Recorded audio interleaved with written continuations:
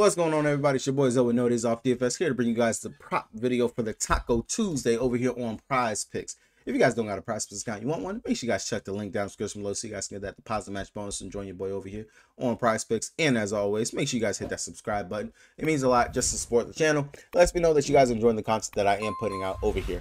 Hopefully, you guys were able to catch my video yesterday going over the NFL Monday Night Football Showdown. Week 1 is officially fully in the books. If you guys followed that video right there, you definitely made some money over there. We actually fully swept yesterday on the plays. Breece Hall, first quarter receiving yards, smash, easy, literally. In the first drive, he cashed that. He had caught 2 passes, went over the 2.5 or the 3.5, depending on what you had got that one at. And then Juwan Jennings, I had him for the 2 receptions. I love the 2 receptions. Originally had him for the 17.5 receiving yards. He killed that.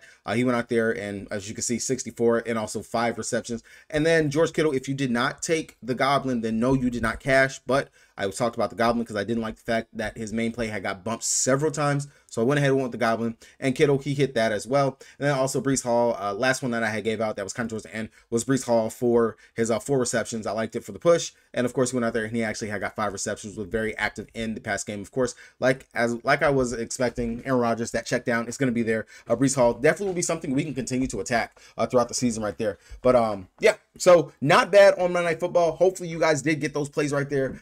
Easy day to go ahead and make some bread, make some money. Not trying to force the Power 6 or any of that. Well, not Power 6, the Flex 6, Flex 5s or anything like that. Just trying to build the bankroll up because, again, it is going to be a long season, and that's what we're here for. So heading over to Prizepicks, looking at the taco for today, we got Zach Gallen. The first one up is his 3.5 pitch strikeouts. Now, you guys know, primarily, I focus on the Wnba, things like that, and whatever value I can actually find on the board. I'm not really looking too much in too many of the plays over here on the MLB board. I will say that Lopez, I don't mind. Actually, his 5.5 pitch strikeout, that is actually not a bad one, or I would take a Goblin play.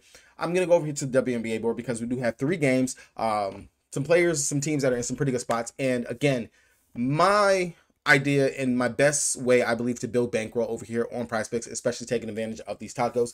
Look at some Goblin plays that have a very good hit rate and chance to hit, especially if you're just trying to build bank.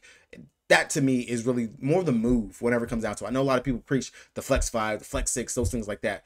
There's nothing wrong with a good Power 2, especially if you are making at least 1.5 to 2x your money on those plays. So first play we're going to go to, and this one has been literally smashing. She has been killing it over her last several games. I'm going to go down here to Bree Jones at 11.5 point total. Again, I talked about it in my DFS breakdown video, but Bree Jones, the size that she has going over there against Zara Stevens, even with Lee being out there and playing, she's been smashing. This 11.5 has been pretty much a no-brainer for her. She's covered this in 5 out of her last 5 games. And she has hit in all 3 games that they have played with 13 and then 20 points in several of the other games that they play. So 11.5, loving that for the over. Would not mind pairing that up with the taco as one of my first plays that we can actually get to today. Now, another play, you guys already know, I love going to the first half play. And this one's been a wagon. She's been a wagon, especially whenever she's going up against mediocre teams that definitely turn the ball over, things like that. But Dejanay Carrington, they don't have her up high enough to me in my eyes. That 13.5, she covered this easily in the first quarter. Last time she played going up against Sparks. I will go right back to that one right there, but this would be one I would put into a Flex 6 if I am looking at that 13.5. Definitely juicy, especially with the steal upside that Carrington has, and she can go out there and get some blocks if she is feeling a little bit froggy in that aspect for her. Another play that I really do like whenever I was just sitting here going through the board. Of course, I know Ryan, she's been taking a lot of the field goals. If they ever do add her field goal attempts up here, she has cleared this in straight up, what, her last 3 games, 3-4 games, she's been chucking, taking 20+ shots in all those games. If they are even tempted to give us that, I will definitely be looking towards that. But right now, they're not giving it to us. One play that has cleared in both games that they have played so far this season is Breanna Stewart for the 16 field goal attempts. I don't mind looking at her for that, but I do actually like her 5 free throw made player here. She's cleared this in both games going up against Dallas, taking 9 out of 11 in both games. 9 out of 11 free throws. We already know she is typically a focal point, and we can bleed some points over there to well, correction, we bleed points to everybody over here on the Dallas Wings. But that 5 free throws made, I really do like the upside for her there. With that, long as she's aggressive and she's actually going at it like what she normally can do, I do like that one as well for another play. Now, another play that I do like over here, going to go over to the assist combo tickets. This right here, Jordan Cannon and Courtney Williams, that 11 assist combo, that actually looks pretty good for them. We already know Canada, she's averaging right there at 6 assists a game. Over the last couple games, she has ticked up. She had one game where she had 10. Last game coming off of a overtime game. I would have imagined more assists for her in that game going up against the Indiana Fever, but she only had 5 in that game. But all the minutes and everything that she is playing, I do like the upside for her to possibly go out there and still average right around her 6. Courtney Williams, in her 3 games that she has played going up against the Atlanta Dream, she has some pretty good assist numbers with 5 assists in the first game, 6 in the second, and 9 in the last one. So long as both of them can go out there, give us what they average, which is roughly right around the 5 to 6 assist mark for both of them. Just like that, it got pulled off the board. If they add that assist prop back, definitely please take the over on that assist prop. I cannot believe that just got pulled in the middle of me going over that. With that being said, you can definitely come over here, take Canada for her 4.5 assist. That line right there, I do like that one. You can definitely come over here and alt Courtney Williams down to her 3.5 assists. I like that one as well. If they do not add that that assist line back, that's kind of crazy. Going over it and it literally just got yanked right in front of my face. That is awesome. Another assist prop that I do actually like for today would be Alyssa Thomas for her 6.5 assists.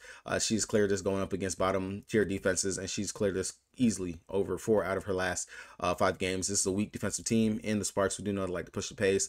They could be out there, turn the ball over. We know AT. She's looking like AT a little bit of old. I'm not going to say she's going to go out here and get triple-double again, but I do like the upside for her here and at that 6.5 assist mark right there again. And she has cleared this line in all 3 games that she has played going up against the Sparks so far this season.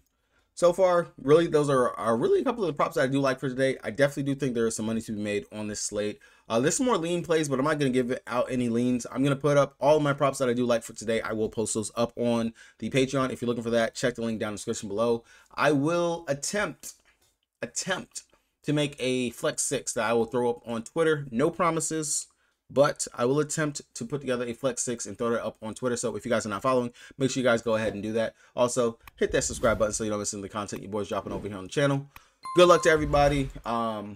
Don't go too crazy. Again, we got plenty of games and stuff. We got more sports finally back. NFL, of course. College football is definitely in the rotation. WNBA, we're ramping down to get ready for the playoffs, but still definitely a lot of ball to be played and some money to be made.